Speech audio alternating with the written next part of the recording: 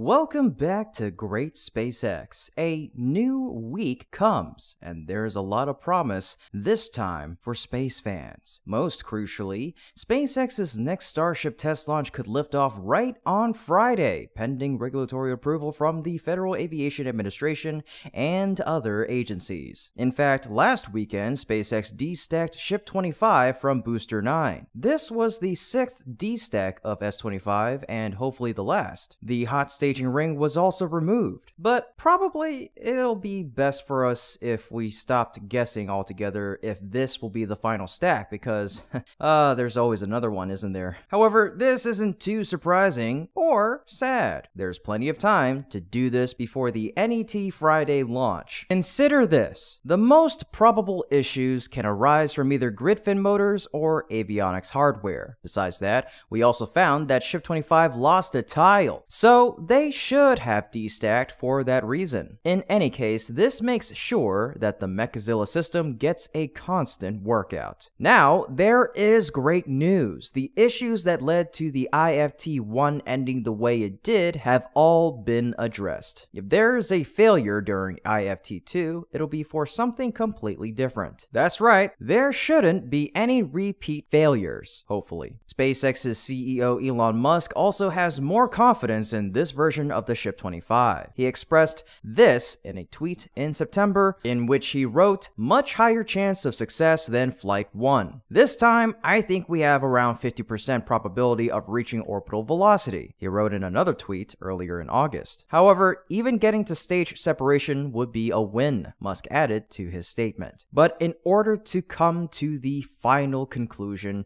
the Federal Aviation Administration needs to issue a launch license for a second test to be attempted first. The regulator completed its safety review of Starship back in October, but the project still needs a sign-off from the U.S. Fish and Wildlife Service for the license to be given. Well, FWS, Elon Musk wants to buy a fishing license. According to a recent episode of Lex Fridman's podcast, love that guy, Musk recently shared his opinion on the regulatory challenges faced by both his companies, shedding light on the often bizarre and humorous nature of bureaucratic hurdles. Musk's anecdotes touch on issues ranging from obtaining fish licenses for rocket launches to conducting experiments with seals wearing headphones, is the extensive regulatory scrutiny Tesla faces in the automotive sector. He notes that the company is subject to oversight from over 100 regulatory agencies, both domestically and internationally. The sheer volume of regulations is emphasized by Musk's remark that the regulations could fill an entire room. This regulatory landscape underscores the complexity and meticulous adherence required in the automotive industry. Drawing parallels between automotive and space endeavors, Musk highlights the regulatory challenges faced by SpaceX, particularly concerning the Starship launch. While the Federal Aviation Administration, or the FAA for short, has granted approval, Musk reveals that regulatory approval from the FWS is pending. This unexpected intersection of space launches and wildlife regulation prompts Musk's humorous suggestion to purchase a fishing license. The narrative takes a turn towards marine life as Musk describes concerns about rockets hitting sharks. He points out the rarity of shark sightings in the vast ocean and the challenge of calculating the probability of encountering a shark. The comedic element is heightened when Musk reveals that regulatory authorities were hesitant to share data with another department within their own organization, leading to a comical internal quandary. The tale continues with the unexpected involvement of an organization concerned about the potential impact of rocket launches on whales in international waters. Musk questions the logic behind this concern, emphasizing the vastness of the ocean and the minimal likelihood of hitting a whale. The narrative unfolds with Musk's skepticism about the perceived threat to whales and the bizarre bureaucratic process involved. Procreation concerns related to sonic booms during rocket launches from Vandenberg in California. Despite the steady increase in the sail population following numerous rocket launches, authorities insisted on conducting experiments involving seals wearing headphones. The imagery of a seal strapped to a board with headphones on adds a surreal and rather entertaining element to the narrative. narrative. The absurdity reaches its peak when Musk recounts the need to kidnap a seal twice for the same experiment. The concept of obtaining a seal of approval becomes a playful pun in this context. Musk's storytelling unveils the lengths to which regulatory processes can go, showcasing the peculiarities and, at times, the irrationality of bureaucratic decision-making. All in all, I hope that the delay won't be too long. We could see the Starship take off this week, or at least this month. In other related news, a top Department of Transportation official suggested the launch industry should help pay for additional resources for the FAA's Commercial Space Office. Speaking at a virtual meeting of the FAA's Commercial Space Transportation Advisory Committee, or ComStack, November 8th, Polly Trottenberg, Deputy Secretary of Transportation, all but rejected calls from industry to sharply increase the budget of the FAA's Office of Commercial Space Transportation,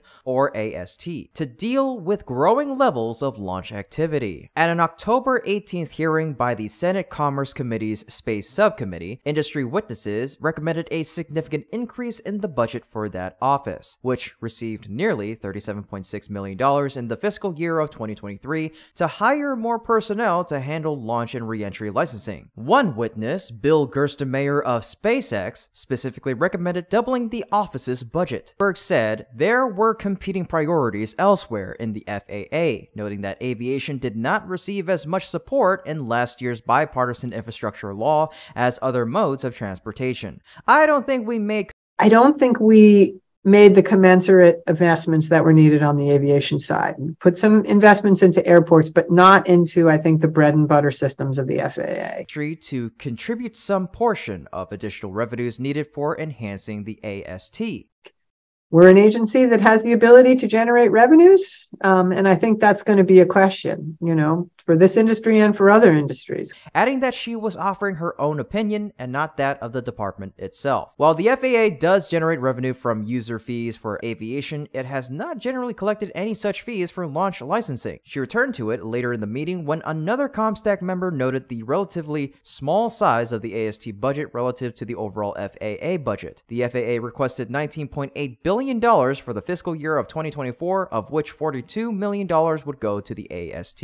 She described the tensions between the launch industry and the commercial aviation industry on access to airspace, and criticism from the launch industry that proposed the FAA guidelines for deconflicting airspace uses appeared to favor aviation. I wanted to chuckle a little bit because, admittedly, commercial aviation funds most of the agency. She argued that while the AST's budget and the requested increase is a small fraction of the overall FAA budget, every penny gets fought over. She mentioned competing priorities, such as investing in technologies to address a recent series of near misses in aviation. You can say each little piece doesn't cost that much, but when you kind of add it all together, the agency has big needs writ large. Her views were seasoned by a 4.5-month stint earlier this year as acting FAA administrator. That included, she said, in a lot of, I think, sort of the interagency parts of commercial space, working with the White House and other agencies. A lot of collaboration, sometimes some spirited engagement. One factor driving the industry's desire to increase the FAA's budget is the demands of a new licensing regime for commercial launches called Part 450. While designed to be streamlined, some of the first companies to use that new licensing process have complained of delays. Gerstenmaier at the October hearing warned, the entire regulatory system is at risk of collapse as the FAA moves vehicles operating under older licenses to the new system. Regulations and the time and complexity of completing an application, said Michael O'Donnell,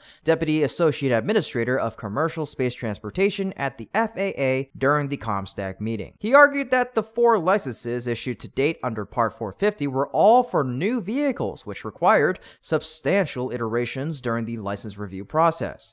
The FAA believes that future Part 450 evaluations will be completed in a timely way. ComStack members were not necessarily convinced. Karen Schneewerk, a consultant who previously worked for Relativity Space and SpaceX, argued new companies using the Part 450 processes are at a potential disadvantage to existing companies with older licenses.